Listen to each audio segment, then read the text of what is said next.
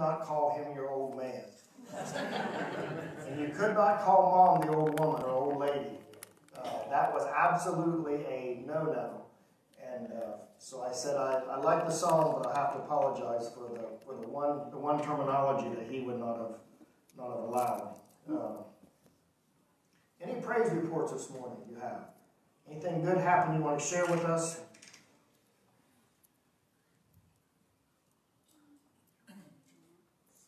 Remington graduated preschool yesterday. All right. Good job.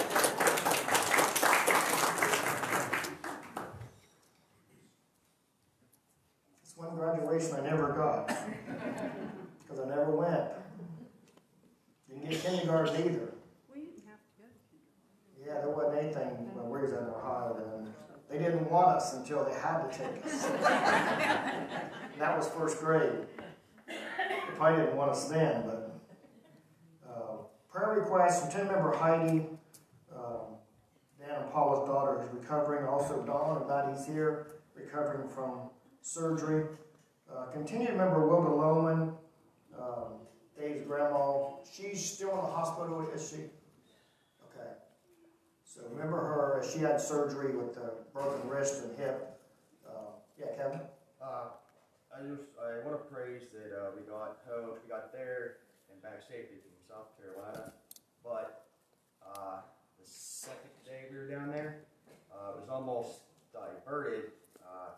Went 4 or 5 miles away to just go to the grocery store, and went around a turn. Speed limit's 55. A guy was on my shoulder around a blind curve, and just last second whipped it off the road and skidded away, and he kept going. So just want to praise that I just got away from that. And yeah. Yeah, that's for sure. How many times has God just let us barely get away from something that could be disastrous? Anything else? Remember Dan's mom? They're in the process of taking her to a home, and she's not doing very well. It's making it hard on the kids. Yes. Remember that. Also remember to pray for those ones. We put pinwheels in the yards. As it one this week, and the pinwheel's still there. Continue to pray for those. It says Dixonville Church is praying for you. Let's be praying for those that have them. Also, if you have neighbors who have kids or somebody you want to put in there, please do those. There's still some down in the back for you to pick up if you want to do that. Bring some cheer to somebody going through this time. Any other prayer request? My daughter-in-law was in the wreck. Yes. They sent her home with Tylenol after all that broken bone. Okay, remember Butch's daughter-in-law after the wreck? Any other? My sister Tracy, she just seems like she's getting more setbacks, so just keep her in your prayers. And Mom was really confused this week. They don't know if she had maybe a little mini stroke over the weekend, but she was very disoriented this week. Okay. Remember Tracy, remember her mom? Yes. My brother Dennis is having another heart catheterization tomorrow and possibly open heart surgery. Oh, wow. Okay, remember him. I thought he couldn't have no more. Well, They changed it's their mind. very risky. Okay. Remember Dennis in that. Any others? For my friend Brianna Dixon, she lost her husband last Sunday very tragically. So she has some young children, so Yes. keep Brianna. Remember that one in prayer. Any others? Remember the Holt family, Okay. Olive has passed. She was only alive about a week after they put her in hospice, so Okay. the family had very little time to think through things.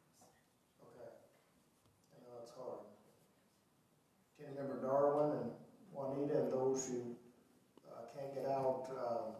Gladys, she says that they are being unlocked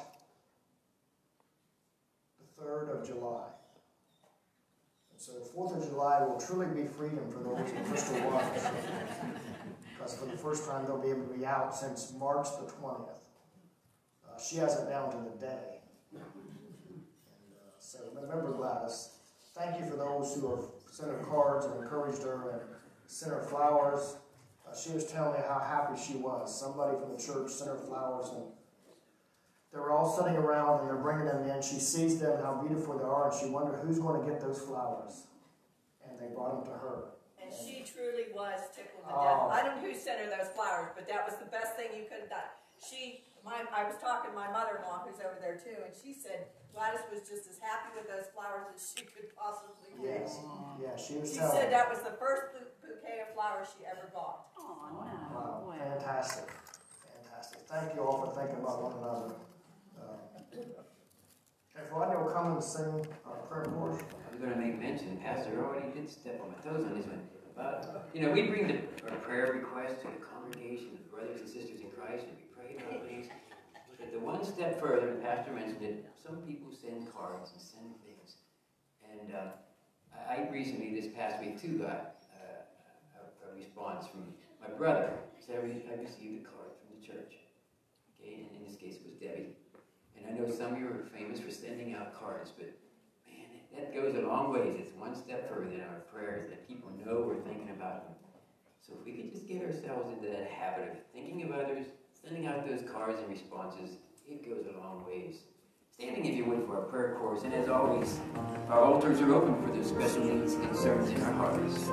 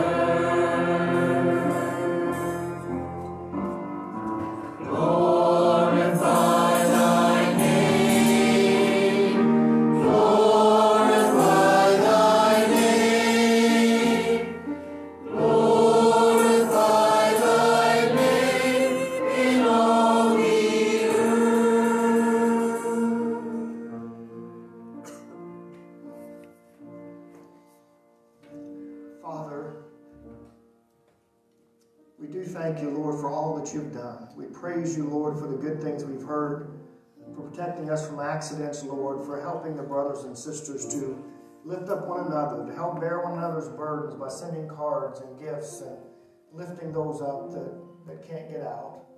Father, help us to continue, Lord, to be the hands and feet of Jesus. Lord, we are all that you've got here through your Holy Spirit to magnify your name, to glorify you in the eyes of others because of what we do. Father, we praise you this morning for your goodness. We ask you to hear these requests, Lord, for Tracy and for Ruth Martin, Lord, that you would touch them and strengthen them, lift them up.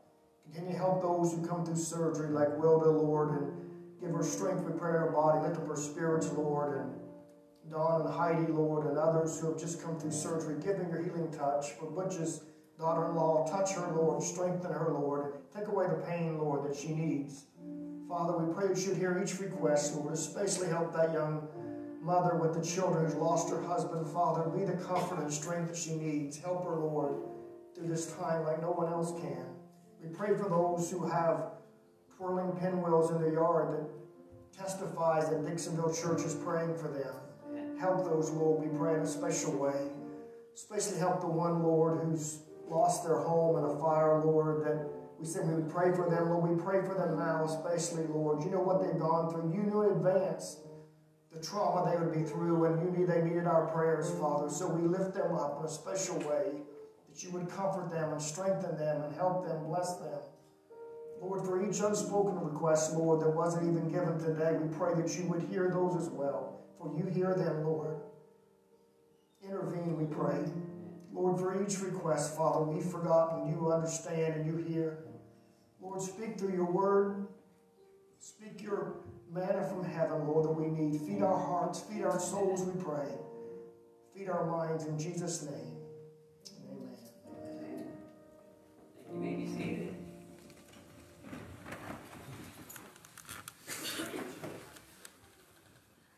Pastor has a new series he's prepared for us, How to Talk to God. We're looking forward to that series.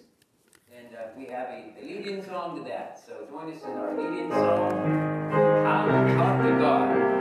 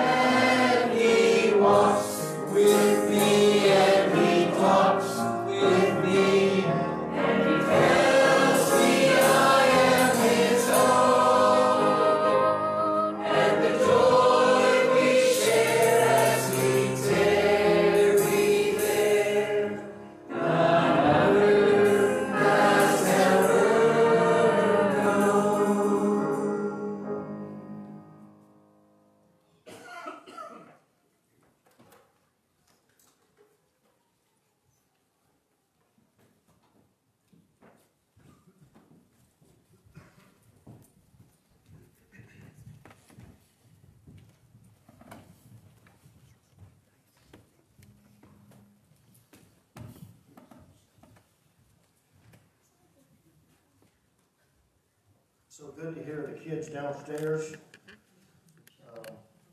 He's talking about opening up Sunday school and want to do junior church.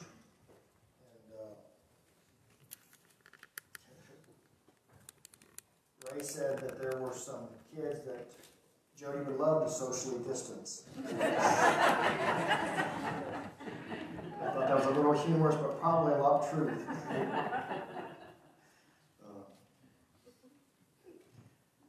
How to talk to God. It sounds so elementary, and yet we don't talk much about. We've been around the church all of our life, we think about it. We do it, but we don't explain it very well. So we want to turn to Matthew chapter 6. And look at that. I want you to, it's going to be what I want you to memorize as well. I want it to be in you. Not just that we think about here, but something that's actually in us. Like the 23rd Psalm. And I still have candy bars for the 23rd Psalm. I had someone this week that did it. Continue. I want that. Jesus said, if you abide in me and my words abide in you. And we can only have them abiding in us when we memorize and we meditate on those. So I'll give a candy bar as well for anybody who can memorize the Lord's Prayer. And whichever, if you want to cheat, Luke's version is shorter. But Matthew's is the one I want to go with. It's a little longer. It explains a little more.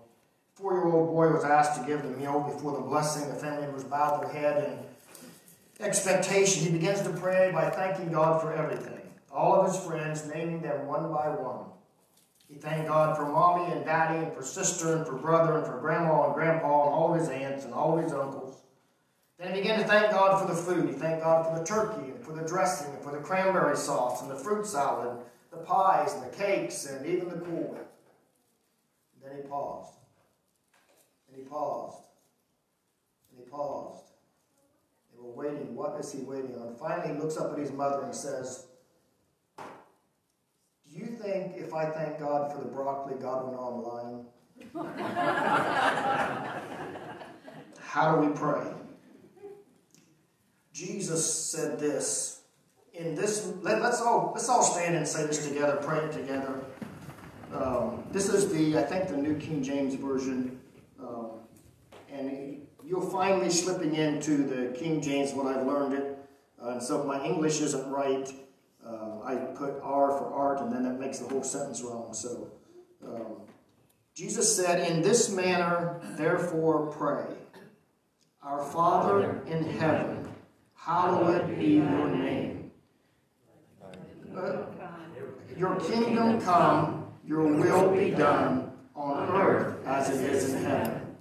Give us this day our daily bread, and forgive us our debts as we forgive our debtors. And do not lead us into temptation, but deliver us from the evil one. For yours is the kingdom, and the power, and the glory forever. Amen. Now this is out of Romans chapter 8, and it goes along with this, and it says this. Let's read it. Just read it slowly and listen to what it says. For the Spirit that God has given you does not make you slaves and cause you to be afraid. Instead, the Spirit makes you God's children, and by the Spirit's power, we cry out to God, Father, my Father, or Abba, Father, if you look at another translation. Let's pray. Father, we pray that you would help us to understand this whole idea and concept of Father.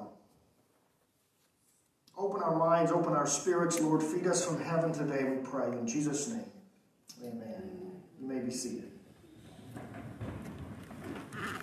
I thought I had my great big Bible up here with big print, but all I have is this.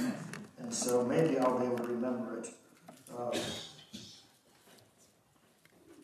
One father told how that his daughter was asked in school to write a paper about somebody who is the most important person that you know. And she chose him. He said, honey, why did you choose me for your paper? And he was waiting to hear this great and glorious answer. And she said, because I couldn't spell Arnold Schwarzenegger. Sometimes that's what we get for asking questions. Probably everyone prays sometimes to someone when you're in need of help that earth can't give you. But how do we know if we're doing it right or praying to the right being? Who's even qualified to tell us how to pray? Who did it or does it better than anyone else? We have to know. Our desperate situations in life demands it. Our sanity requires it. Our worry requires it. Our anxiety and stress require it. Nothing is more important in life than prayer. Nothing is more important to our inner peace that we desperately need than prayer. In fact, one pastor called the Lord's Prayer the path to inner peace. Now, you can go on the internet and find a way to get to inner peace if you want a shortcut that may or may not work. Here are the products and services that offer inner peace according to them. Aromatherapy, organic potato chips. I'm not sure how that one works. Funeral services, candles, a plumbing warranty. That'll give you inner peace. Bank overdraft protection, I guess. Yoga, herbs, cancer insurance, car alarms, even mood rings promise inner peace. But it's not quite that easy, and few people really experience inner peace. Most of the time they're regretting their past, worrying about their future, and destroying their present. Let's find the inner peace that comes from the Lord's Prayer. In Luke's Gospel, chapter 11, Luke puts a context to this that Matthew doesn't give. Both of them record the Lord's Prayer, But Luke says this. He said Jesus said he was praying in a certain place, and after he had finished, one of his disciples asked him, Lord, teach us to pray. It was the way that Jesus prayed, uniquely, drastically different, that they begged, Lord, teach us to pray. That was their cry. And Jesus has the one point that he wants to give. This is bouncing a little bit on, maybe it's just me. Jesus has this point. He invites you to become part of his family. Jesus invites you in his family. He says, our Father, who art in heaven, if you look at the King James, or who is in heaven. I think that's are. But we have to understand, before Jesus came, the Old Testament idea of God. In the Old Testament, before Jesus came, he was creator of everything, heaven and earth and the sea and everything in them. He was the Almighty. He was holy. He was transcendent, so far above them. He was eternal, with no beginning, all-knowing.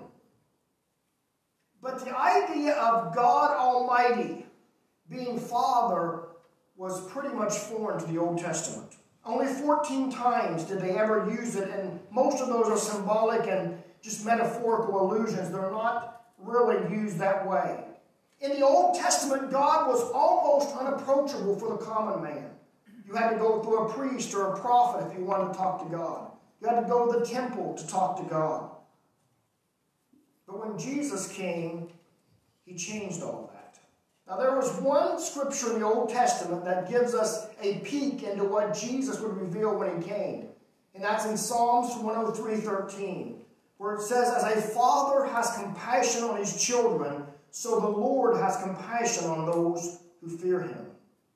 Jesus came to introduce us to God as Father.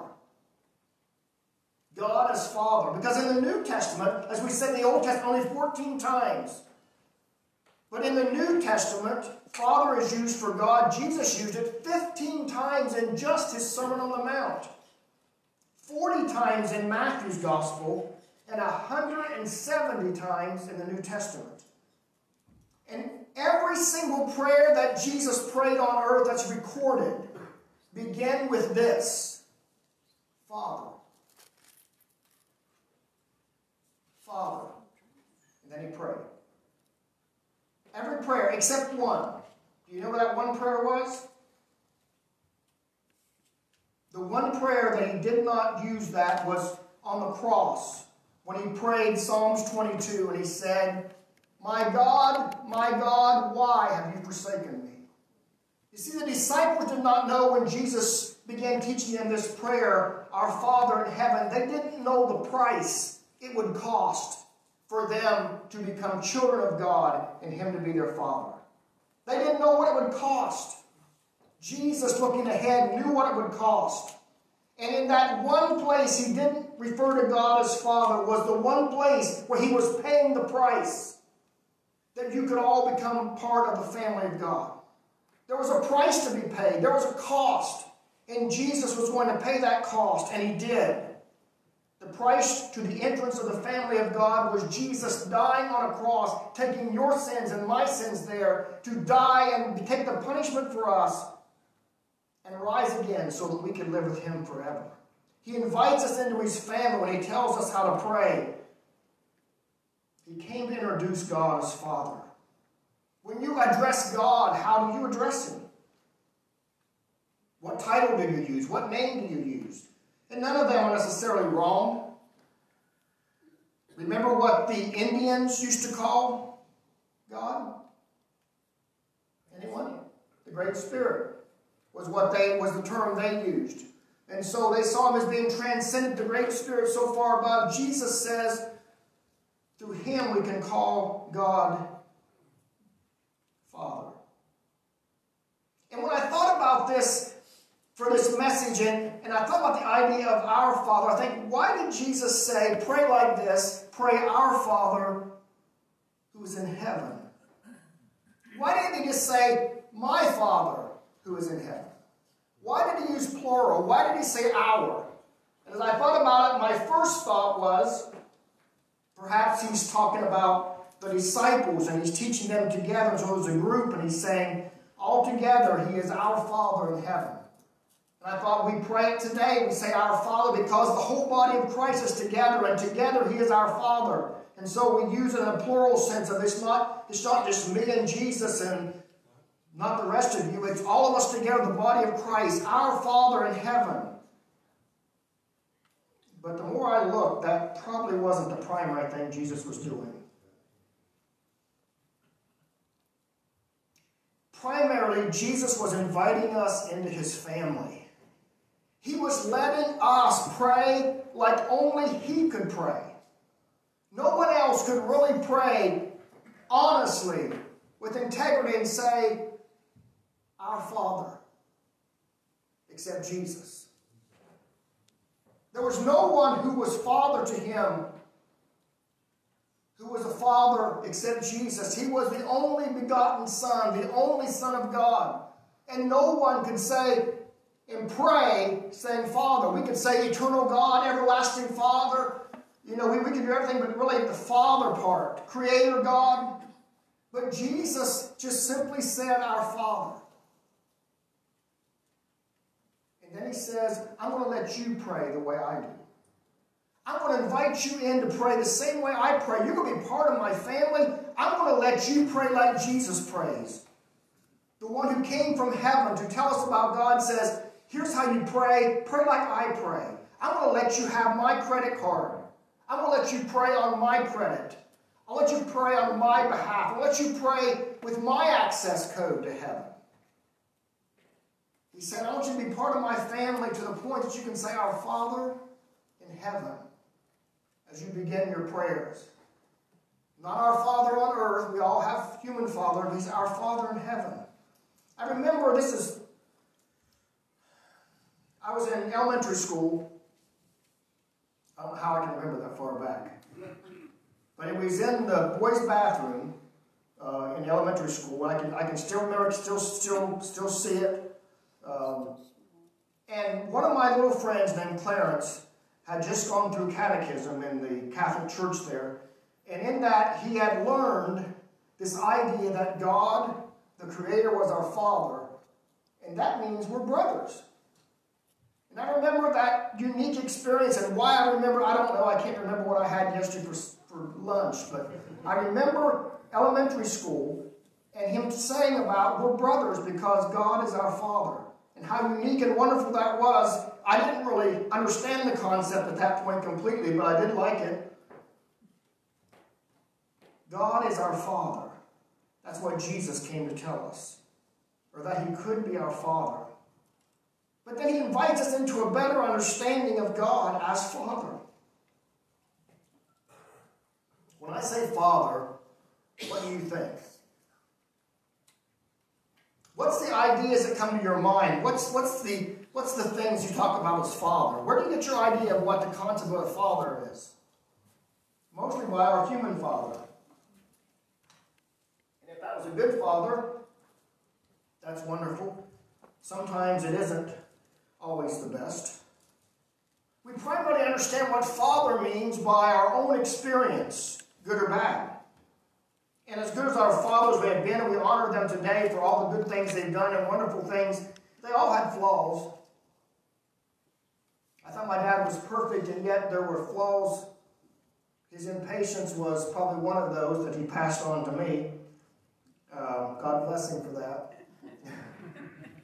But we, as wonderful as they were, they had imperfections. God is a perfect Father, Jesus says, but you have to get past your first flawed understanding what a father is before we can understand the perfect Father that Jesus comes to introduce.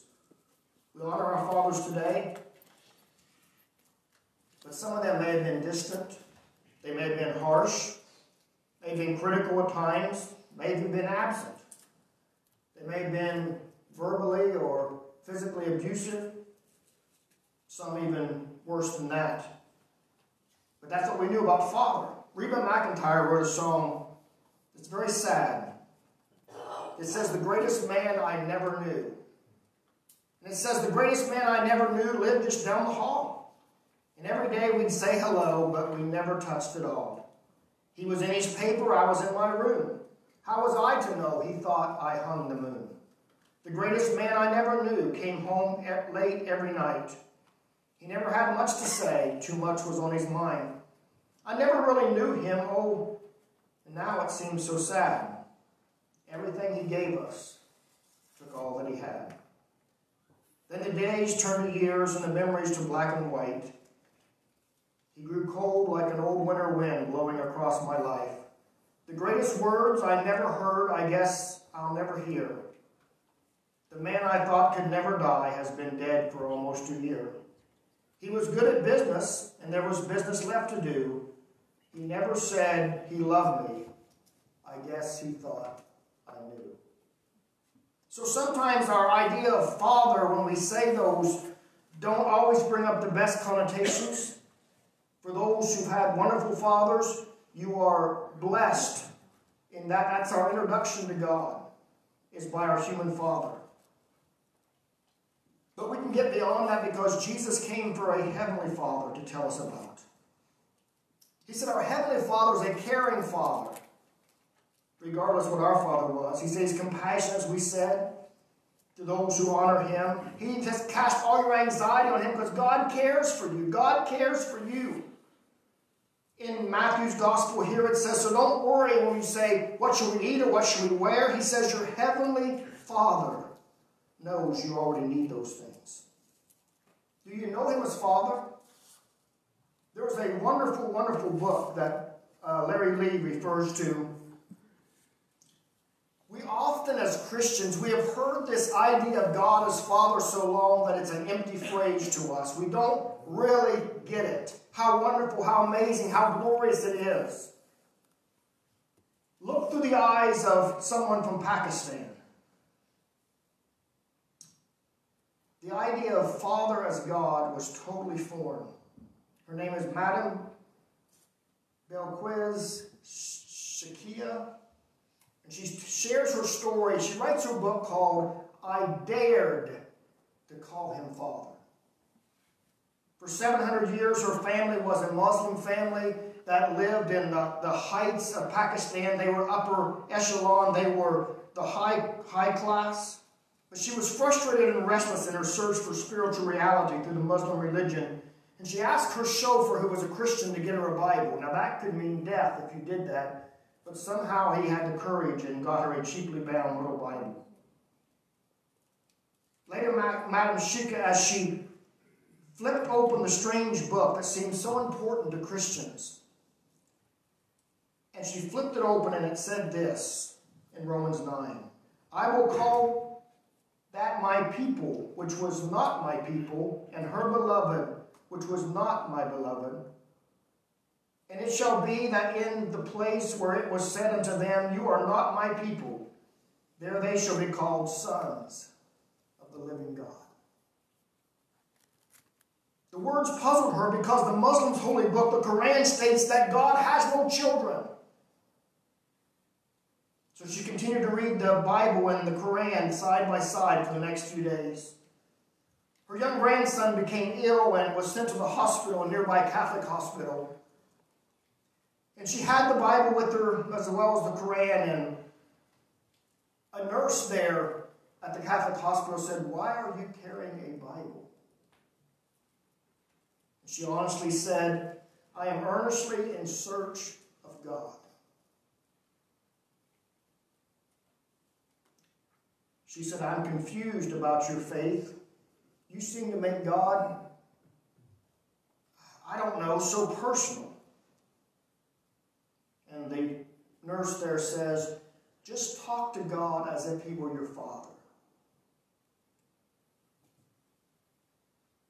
After her grandson was discharged, she went back to her home and went to her bedroom, got on her knees, and she tried to call God Father, but she was afraid it would be sinful to bring the Great One down to such her own level. Later that night, she remembered her own beloved father who had a high position in government, and yet he always had time for her. He always answered her questions. He was always loving to her. And she thought, if my dad can be like that, maybe God can be like that. And she said she went into her room and she got on her knees and she called God, my Father. So I wasn't prepared for what happened next. Suddenly the room was full of energy. Suddenly someone was there. I could sense his presence. I could feel his hands gently on my head. He was so close I found myself laying my head on my knees like a little girl on her father's lap, near his feet. And for a long time I lay there sobbing and floating in his love. And I found myself talking with him, apologizing for not having known him before. And after a while, listen to this, she said, I reached up beside my bed and I got the Bible and the Quran side by side and I lifted them up and I said, which Father, which one is your book? And she said, as clearly inside me as a voice could say, spoke inside my spirit, says, in which book did you meet me as Father?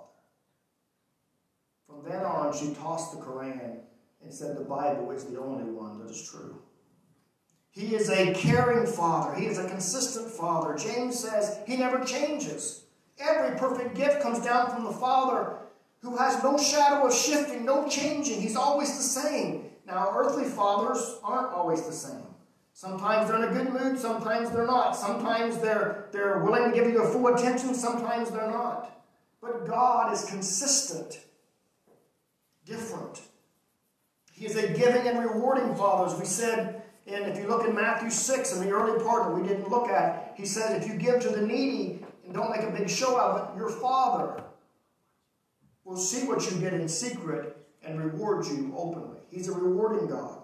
And it says, if you go pray, don't just pray on the street corner and everybody see how wonderful and holy you are. Go in your private place and pray and ask God. And he said, and the God who sees you, your heavenly Father, will answer. He's a close Father, not distant. It says in Acts chapter 17, God did this so people would reach out for him, reach out and find him, since he's not far from each one of us. He's never too busy to care for me.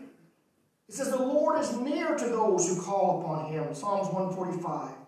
He loves to meet my needs. He loves to meet my needs.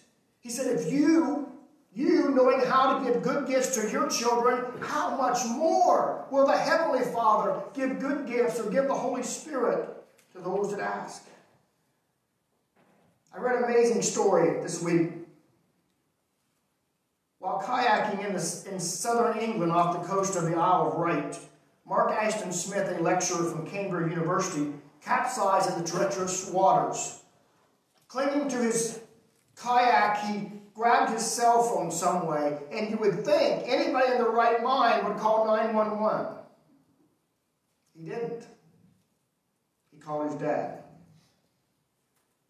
And it didn't matter that his father, Alan Pym Smith, was training British troops in Dubai 3,500 miles away. Without delay, the father relayed his son's mayday to the Coast Guard nearest to his son, and within 12 minutes, a helicopter came and rescued him. Like the kayaker, if we're in peril, our first cry should not just be 911, give me human help, but it should be to our Heavenly Father. Because God loves to reward his children. God loves to help and give. He's even sympathetic to our hurts. He's close to those who are brokenhearted, Psalms 34 says.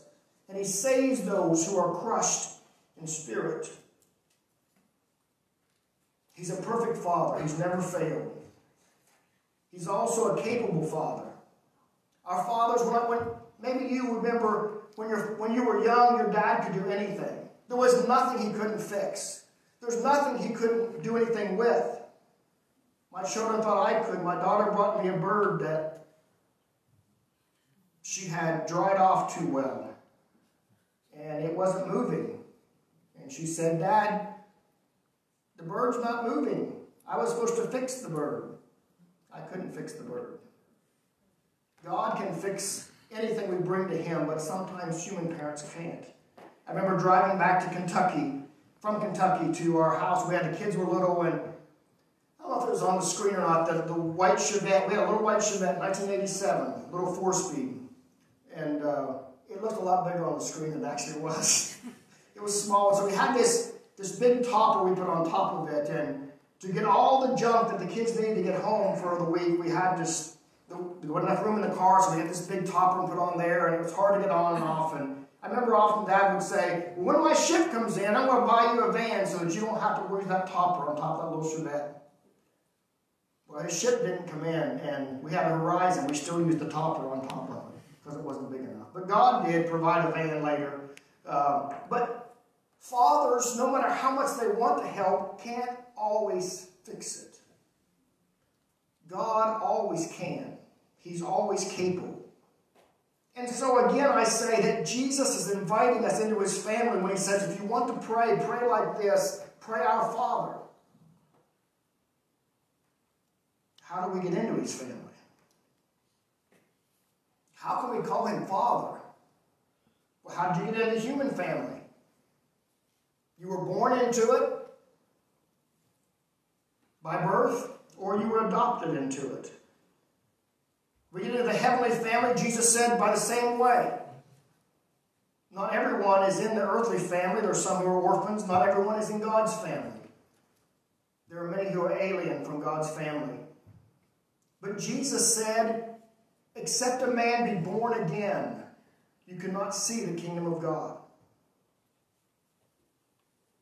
Jesus also said, if you want to get into the family, there's only one way. Jesus said, I am the way, the truth, and the life, and no one comes to the Father but through me, in John 14:6. It was at that point he was looking at the cross. He was knowing that he was going to pay the price, and he's saying, if you want to know how to get into the family of God, I'm going to go pay the price so you can. You can't afford it. You can't pay enough. You can't do enough to enter my family, but I'm going to go pay the price for you. And if you put your faith and trust in me and what I did in the death, burial, and resurrection, you can come into the family. All you have to do is believe and repent. Ephesians 1:5 says, God decided in advance to adopt us into his family by bringing us to himself through Jesus Christ. This is what he wanted to do, and it gave him great pleasure. God wants to bring you into his family. He told me before we ever came, there's at least 2 that he wants to bring into his family today. Are you one of those? God has already paid the price. Jesus already died. He already paid everything that is necessary if you will just turn to him. Join the Father's forever family. Live under his roof. Live by his rules. Let's pray.